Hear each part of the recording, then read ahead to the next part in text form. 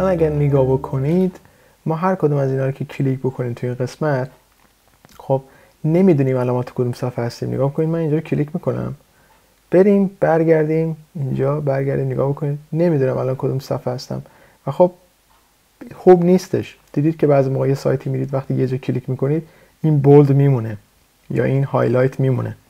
چیکار بکنم اینجا؟ خب من اگر اینجا باز بکنم این CSS مون رو که تو این فایل هست، استایل شیتمون هست پابلیک CSS، یه جا هست که یه کلاسی داریم به اسم selected که چیکار میکنه؟ فونت ویت رو برام داره بولد میکنه. خب من چیکار میکنم؟ برمیگردم در اصل تو اون فایل منیج کانتنتمون، دیدید تو خیلی جاها میتونم وارد بکنم ولی وارد بکنم رو همین الای کلاسمون و بعد کلاسش رو میذارم چی؟ selected. خب و اینو سیوش میکنم. الان برگردیم اینجا ریفرش بزنیم نگاه بکنید همشون بولد شدن و خب نگاه بکنید پیج ها رو، اینا سابجکتن اینا پیج هستن، این دوتا پیج ها رو هم برمیداره بولد میکنه و خب این من چیزی نیستش که من بخوام. الان اگر برگردم روی CSS ما نگاه بکنید بالای همین چیزی که ما کلاسیک انتخاب کردیمش ازش استفاده کردیم بالاش دید تگ دیگه داریم به اسم ul.pages و خب اینجا چیکار میکنم؟ من اینجا بهش میگم فونت فامیلی رو بردار بذارش نورمال یا فونت استایل رو بردارش بذار، فونت فامیلی نه، فونت استایل رو بردارش بذارش نورمال، سمی کالن رو بذارم آخر. الان اگه سیو بکنیم اینجا ریفرش بزنم برگردیم اینجا سیو بکنم اینجا ریفرش، خیلی خوب.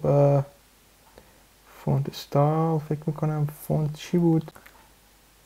فکر میکنم فونت استایل نبود، فکر کنم فونت ویت بود. انقدر چیز درس دادم PHP درس دادم یواش یواش CSS یادمون میره. الان اگر ریفرش بزنم نگاه بکنید پیجا دیگه بولد نمیشن. خب من این چیزی نیستش که من بازم بخوام، من میخوام هر کدومی که انتخاب کردم بولد بشه، نه اینکه اینا بولد باشه اینا اینجوری باشه. میدونید چی میگم؟ خب من اینجا چیکار بکنم؟ برمیگردم اینجا داخل این اینجا selected رو میبینید یه تگ PHP، اینو اول بذارید بذارم داخل کوتیشن مارک همه رو. خب یه تگ علامت سوال PHP باز بکنم اینجا هم PHP رو ببندم. خب الان اگر نگاه بکنید داخل این PHP ما selected ما هست چی؟ دو تا دابل کوتیشن داریم، یکی اینجا یکی هم اینجا. این درس رو قبلا به شما دادم که اگر خواستید یه چند تا چیز اینجوری داشتید دابل کوتیشن چند تا داشتید چیکار بکنید؟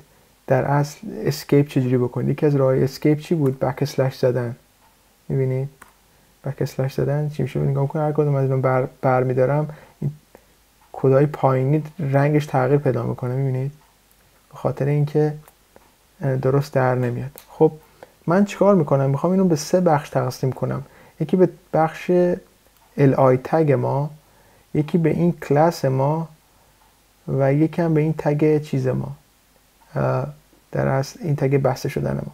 میام li رو PHP رو یه اکو می نویسم قبلش و li رو می نویسم دابل کوتیشن رو میذارم سمی کالن رو میذارم، میام پایین دوباره یه در اصل اکو می نویسم اینجا. خب کلاسمون رو دابل کوتیشن میذارم اینجا تا در اصل اینجا سمی کالن میذارم، میام پایین دوباره یه اکو دیگه می نویسم و میام اینجا اینو میبندم. خب این الان در اصل همون چیزی بود که من میخوام. حالا بذارید ببینم من یه جایی رو فکر میکنم اشتباه کردیم، به خاطر همونه که این اینجوری ارور میده. اشتباه ما اینجاست، بین اینجا تا اینجاست. چرا؟ چون یکی از اکوها سبز یکیش نارنجیه. نگاه بکنید یک تگ باز شدن داریم خب و تگ بسته شدن این رو قشنگ ما اینجا قرار ندادیم. اگر توجه بکنید الان درست شد. برای چی؟ برای که این تگ باز میشه اینجا بسته میشه. خب و اینجا من یه فاصله هم بدم بین اینا. خب و selected اینجا. حالا من چیکار میکنم اینجا؟ میگم یه ایف استیتمنت درست بکنم اینجا. میگم اگر یه اتفاقی افتاد، اگر یه چیزی شد این کار رو برای من بکن. خب وگرنه در اصل چیکار بکن برای من؟ الای رو نشون بده. خب اگر چی شد برای من؟ بعد بگم که اگر یه اتفاق افتاد انتخاب شد، سابجکت ست ما انتخاب شد، خب یا سابجکت آیدی ما انتخاب شد، برای من این کار انجام بده. بذارید البته اینو ببندید. برای من این رو بولدش بکن، وگرنه بولدش نمیخوام بکنی.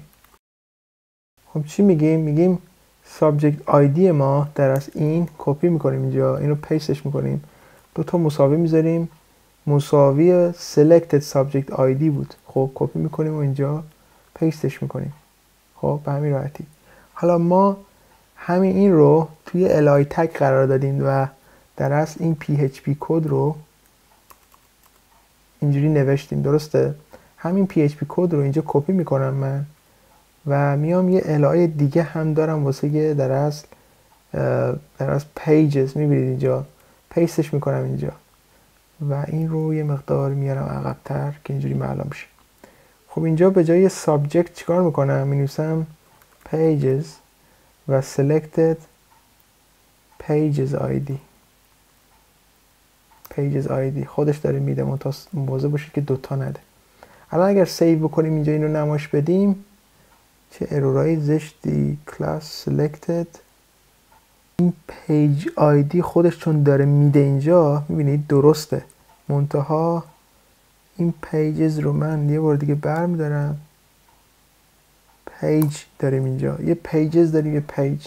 خب به جاش این پیج رو قرار میدیم و این رو سیو میکنیم و اینجا نمایشش میدیم. الان درست شد. خب الان نگاه بکنید، اولی انتخاب بولد، دومی انتخاب بولد، میبینید، سومی، چهارمی، پنجمی، ششمی و خب اینا همش کار میکنه اینجا. الان یوزرتون داره میفهمه که چی یه چیزی رو انتخاب کرده و این داره کار میکنه.